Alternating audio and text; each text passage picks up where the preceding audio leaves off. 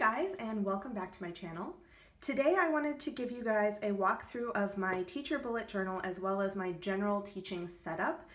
And first things first, I just wanted to say that this year will be my student teaching year, which means that here in France we work a half schedule, so I only have 9 hours in front of students and I only have 3 classes that I will be dealing with all year long.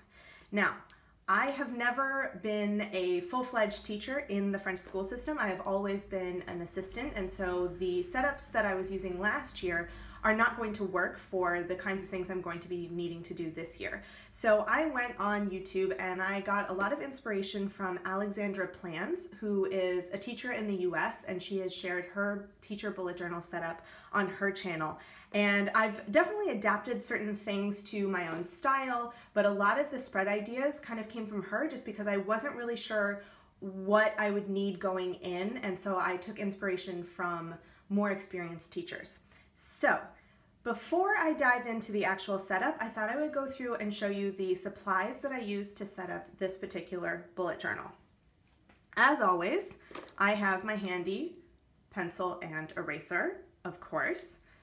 I also have used 2 different rulers. So I'm using an A4 size dot grid Leuchtturm, which means that my standard little triangle ruler is not long enough to do a full page line. So I've been using this ruler, which I normally use to cut things. I have a cutting board and a knife that I use, and I usually use it for that, but he does double in for a longer ruler when I need it.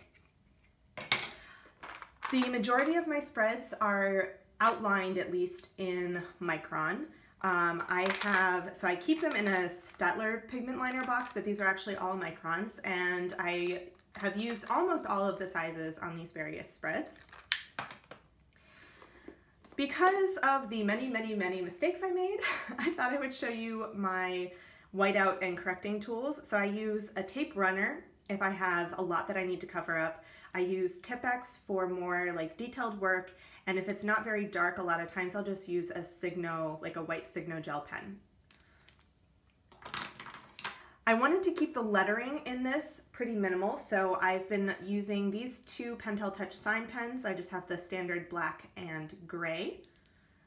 I did, near the end, use this Faber-Castell. It's like a copper, yes, it's a copper 1.5 point pen. It's got a really nice color. I really only used it, I think, on 1 or 2 spreads, so you'll see that at the end. I also used a gray Staedtler Tri-Plus Fine Liner. And then I have my color coding colors for my different classes. So as I mentioned, I have 3 classes, and I wanted to make things as easy for me visually as I could, and so I picked out 3 different colors, and I tried to color code everything in the journal that had to do with those 3 classes in these colors. So I have teal, kind of a periwinkle blue, and purple, and I have both a Papermate Inkjoy gel pen in a 0.5 and a medium Papermate Flare, and these are actually from the Candy Pop collection. So these are my color coding colors. Last but not least, I have, and I probably am going to open, nope, I did it right, yay. So last but not least, I have my back to school / teacher washi. So let's see if I can get this up here. So this was a pack of 10, I believe it's 10, 2, 4, 6, yes, 10 plus this blue foil. So it's a pack of 10 washi from Michaels, and I don't remember if it was Recollections or a different like store brand or something. I'm not exactly sure, but I've been using these washi as well as this is an MT kind of supplies. It's not only school, there's like sewing supplies on here too, but it's got pens and pencils and rulers and stuff. And then I have, these are some other ones that I didn't actually use. So I actually just used these and some of my solid washi in this particular bullet journal because I wanted to decorate a little bit. Finally, as I mentioned before, I have an A4 size dotted Leuchtturm, and I know I'm not pronouncing that right, but sorry guys, that's the pronunciation I'm going to go with, in gray that I am using for my teacher bullet journal. Now this is the Master Slim, so it is half of the pages compared to the normal Master, which I believe there are, let's double check. There are 121 pages in this one. And this is where the majority of my setup is, but I wanted to also mention I have this binder that I will be explaining a little bit later that I'm also using in my teacher setup. So let's dive into, the actual bullet journal. And I'm filming this at a weird angle because this journal is so big. I had a hard time getting my tripod up high enough so that I could actually get the entire thing in view, but we'll give it a try. So first up, I have my intro page. So this is just my name. I have my school email and the name of the school I'll be working at, which is why I covered that up. And I have my class key. So I have my 3 classes. I did the color coding in both of the pens so that I would have it front and center in here. And the first spread that I have that's kind of functional is this teacher dashboard. And this was inspired by Alexandra plans 100%. Hers is actually a bit different than mine, but I tried to simplify it because I wasn't sure what I would need, and because I only had 3 classes, I thought that this would be pretty functional. So I have a spot for to-do list, spot for copies I need to make, spot for notes, so like contacting people, emails, what have you, anything else that comes up, and then I have a sticky note for each of my classes. And what I envision using this for is, in terms of the class stickies, I think that I'll put notes for things that I still need to prepare for them, but any copies that I need to make for these classes will go up here, because then I can just take this out and put it on my stack of copies that I need to make. So what I did is I actually chose to color code these as well. So you'll notice that for my CZM, I have teal, for the 5e, I have periwinkle, and for the 4e, I have purple. So I'm really trying to keep the color code as uniform as possible throughout the entire thing. Sometimes I had to approximate, but it's not too bad. And then I picked 3 other colors. Now I did use the super sticky post-it notes because this is in the front cover and I'm going to be opening and closing this a lot, so I wanted them to stick, but I basically dedicated 1 pad of each color that I'll use and alternate out throughout the year. Next, I have this section here that I was thinking I might put important information like passwords or like websites or what have you, because this is that weird like inner flap where it opens, but it's not like, it doesn't always automatically open, so I thought it might be a little bit more protected, and I could even close it with a piece of washi to make it even more private. But of course I don't actually have anything to put in there yet, so it's still blank. I do want to do something here, but I'm not sure if it's going to be something functional or if it's going to be decoration. I will figure that out as I go. Next up we have the index, which I have currently only filled out through the end of my monthlies. I have to go back through and fill out the rest of the stuff, but I am going to use the index so that it'll make it easier to flip through and find things if I need to. So, as with all of my bullet journals, pretty much, except for my collection bullet journals, I like to have a year at a glance. And what I did for this one is I put the entire school year. So we, the teachers, go back at the end of August, and we have potentially classes or meetings or what have you up through July. So I was actually able to fit the entire school year on this one spread. And in terms of dealing with the 2017-2018 crossover, I chose to just write in the 2017 or 2018 next to the actual month. And you might notice that I have actually completely screwed up my header. There's a lot of whiteout on there, but you know what? That's what happens. But in the end, it actually worked out, and I really like how this looks. I think this will be a really useful spread for me to have in here. Next up is my year overview. So the school actually sent out a booklet that has the entire school year calendar, so any like important dates, any events, what have you, that they already know about are in this calendar. So what I'm going to do is go through, I'll write in all of the school holidays, I'll write in any of the events and dates on the school calendar that actually pertain to me. Since I only have 3 classes, not all of the dates are going to necessarily apply to me, but I will fill them out on here. It's kind of a big project, so I haven't done that quite yet. And then I jump directly into monthlies, and I'm planning to keep one of my bookmarks on the current month. This is, in terms of August, like I said, we go back at the end of August, so I really am only going to be using this last week, but I couldn't just draw a calendar with 4 days, so I just did the whole thing. And as things get, as it gets closer to the start of the school year, if I have any email correspondence from like my mentor teacher from the school, then I can use this to put in dates and tasks and what have you. But the main monthlies actually start in September. So all of my monthlies have this task section as well as an evaluation and work section. And what I want to do in this is if I have any exams that I need to remember, anything like grading or big projects or what have you, I want to have them up here for the month. And I'm not exactly sure how this is going to work out, but I wanted to give myself a space for it. And I also wanted to make sure I left this bottom section clear in case something else came up that I realized I wanted to kind of keep track of every month.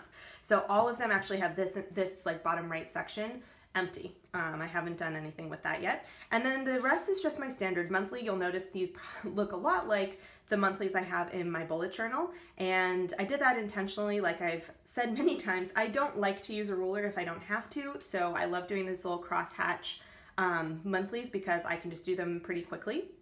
And I wanted to give myself a fair amount of space so that, for example, things that are in here will definitely get moved onto the dailies, but I'll also mark in what days I have which grade levels, if I have any extra meetings come up. I just find it's really helpful for me to have a more detailed monthly to refer to. So we'll quickly flip through. I did use washi tape on almost all of my spreads. I decided that since I found that really cute teacher washi, I wanted to have a little bit of decoration because I do tend to do a pretty minimal setup otherwise. And you'll notice that sometimes this evaluations and work section is in weird places, and I just basically did it to fit with whatever the calendar looked like. So hopefully there'll be enough space, but I just want to make the most use of space. So going through all of my monthlies, lots and lots of them. All right, so that is the end of the monthly section. The next thing I have, and this was definitely inspired by Alexandra plans. I saw this in her teacher bullet journal and knew that I wanted to have something similar in mine. So what I did is I laid out the entire school year in a Calendex style, which if you don't know Calendex, you should definitely check out the article on bulletjournal.com that explains Eddy Hope's system. But I have a Calendex style layout for all of the main school months. So because students don't come back really until September, I didn't even bother to put August on here, and because things tend to wrap up and we have exams at the end of June, I did not put July. So this is going to be where I plan out the different units that I'm going to do for each of my 3 classes. So I have one section for each class, and I'm going to do a color-coded, for example, if I have unit 1 or whatever the name of my unit is going to be, I'll pick a color that I'm going to do it in, and then I'll kind of plan out how long I think it's going to take me so I can kind of see where I need to be in the units depending on when we are in the month. Hopefully that makes sense. So that's something that I have set up the bare bones of this spread, but I obviously can't set up anything else until I kind of find out how curriculum planning goes here and what I'm going to be doing and that kind of stuff. So he's just going to live here like so until I get more information. This spread, I was going to do something like a year-long assessment overview. This was based on Pretty Prints and Paper. She also has a teacher bullet journal setup, but I don't know that I'm going to need something like that, and so I'm just going to leave this page blank until I figure out if there's something else that I need to put in here in terms of curriculum. So that's why there's a sticky note, but I haven't actually done anything on this page. Next, this is going to be the bulk of the journal, is my weekly spread. Now, there are pre-made notebooks for this kind of stuff, but I knew that I wanted to do my own setup, and especially because I'm only working 3 days a week. The way that it works here, I am in school working 3 days a week, and then I'm at university classes the other 2 days. So they can't, at the school, they cannot have me work on the 2 days that I'm in university because I have to go to university. So I just put up here the 3 days that I work. So I work Monday, Wednesday, and Thursday, and then I put in the school schedule. Now, like I said, I only have 9 hours of work, so obviously a lot of this is going to be blank, but I wanted to have the entire day up here. One, it was easier to count out count out the boxes, but also if, for example, another teacher is absent, sometimes what they'll do is they'll shuffle around the other classes. So I actually, when I was substituting, I had students that they'd had, for example, on Wednesday, they'd had 2 classes canceled, so they would only have my class, and so they asked if they could move that 1 hour to another day so they didn't have to come in just for 1 hour. So because I can only work on these 3 days, I wanted to give myself the whole day so that if a meeting came up or if I had to move the class around, I would have the space to do it. The other thing that I have on here is a full page note section.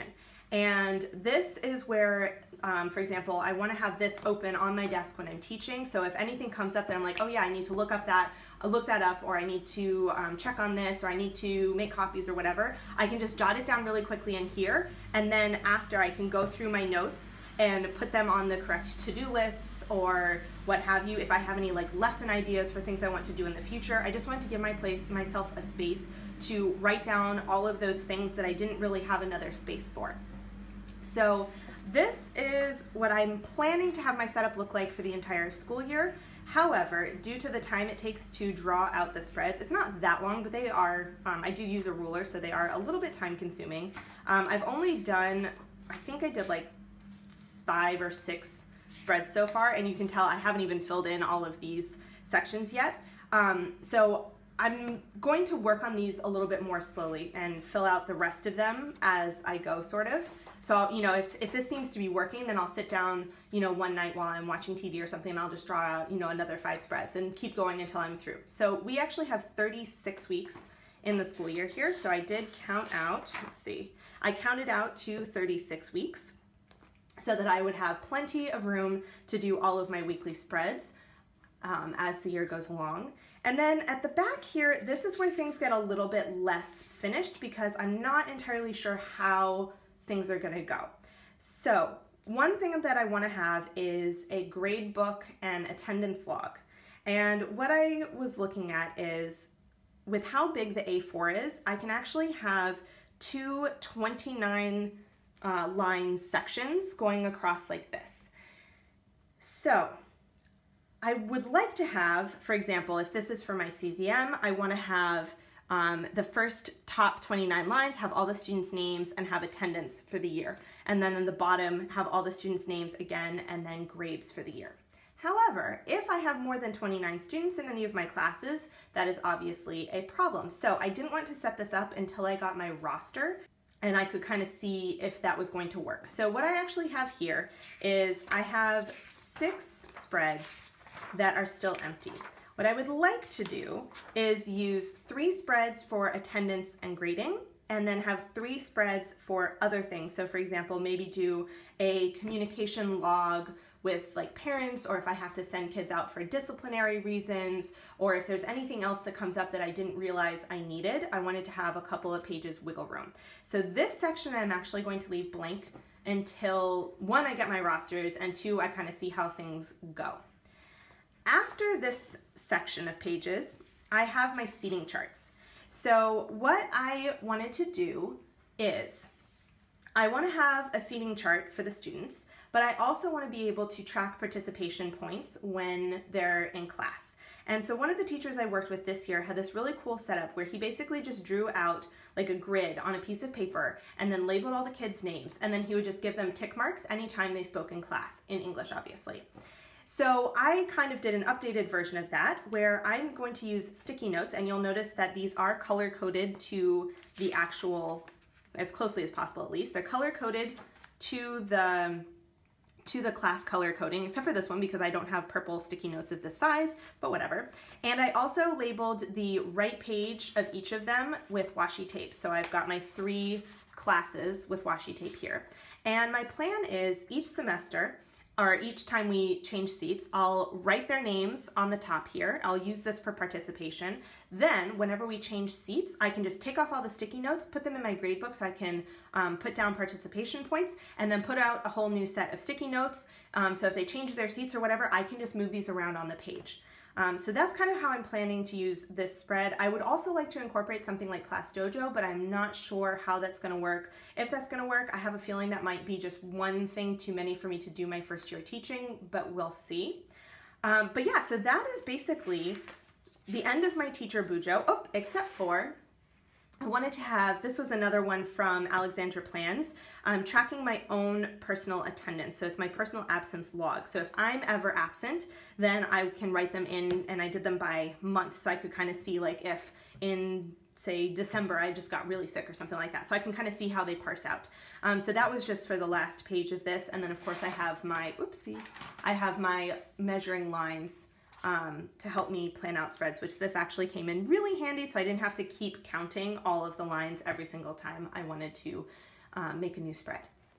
So this is my teacher bullet journal setup, but I wanted to also show you guys this. Now this is my lesson plan binder, and I watch another teacher's videos on YouTube. It's Pocketful of Primary. Now she's a second grade teacher, but her organizational skills are on point, and I was trying to figure out how I wanted to plan out and kind of save my lessons, and she talked about how she uses a lesson planning binder. Now my system is going to be different from hers because I only teach English and I only have 3 classes, where she's in a second grade class, so she's doing all subjects. But I liked the idea of having a binder to kind of help me organize everything. So what I've got is just this standard black binder. I have my school schedule up here, so you can see it's kind of bare because these are the 2 days I'm in university. And then I still have to label the tabs, but I'm not sure how I want to do that. So I want to make sure they kind of hold up. So I don't know if I want to do like a piece of paper, if I want to write directly on it. I'm not sure. So I've just got sticky notes for the moment. So I've got urgent. So this is where I want to put things like those copies I need to make. So I can put any of like the one, you know, if I print it out at home and I've got one copy of each of them, then I can pull my copies sticky note, so I can write down how many copies I need to do and just stick it straight on here, so that when I go to the copy room, I just open up to this one and I can make all of my copies. Or if I have papers I need to grade or what have you, I can just kind of have them all in here in this section front and center so I don't forget about them. The next section, oh goodness, is important papers and documents. So this is actually where I'm going to keep anything I get from the school that I need to hold on to. So for example, this is the booklet of the school calendar. It's like 20 some pages long. It's insane.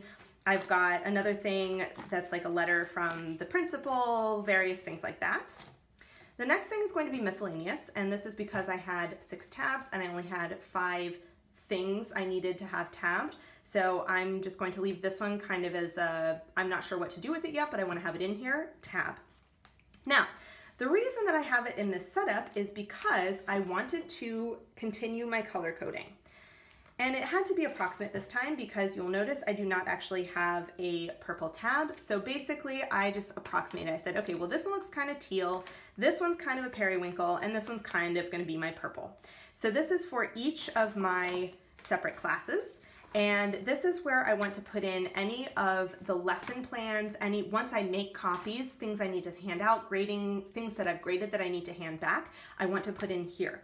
And what I'm thinking is, because I don't want this binder to get super thick, is at the end of like a unit, for example, I'll take everything out and store it in another binder at home because I hopefully won't need to refer to it in school anymore, and then start the new unit in here so that I always have the most current things that we're working on in this binder, but that I don't let it get clogged up and get too heavy, because I'll be carrying a lot of stuff around with me and I would like to not add to that if I don't have to. So that is my setup. Obviously things are not entirely solidified because this is going to be my first year teaching, so I'm not entirely sure what to expect. I'm sure I will have to make some changes, hopefully nothing too drastic. And you know, a lot of the changes will potentially come in the years to come, but this is how I basically wanted to get set up so that when the school year starts, I'm not scrambling to try and draw a bunch of spreads or figure out my organizational system. I wanted to have something already in place so that when the school year starts and things get crazy, I have a system ready and set to go. So if you guys have any questions or comments or even other ideas for organizational tips or what have you, I would love to hear them. You guys can leave them down in the comment section below. If you liked this video, please consider giving it a thumbs up and or subscribing to my channel. Now that we're nearing the end of summer, I might go back to just posting 1 time a week. It depends on my time and my ability to film multiple videos and get them posted during the week. But at least for now, you guys will still keep having 2 videos per week, at least up through the end of August. And I will see you guys in the next video. Bye!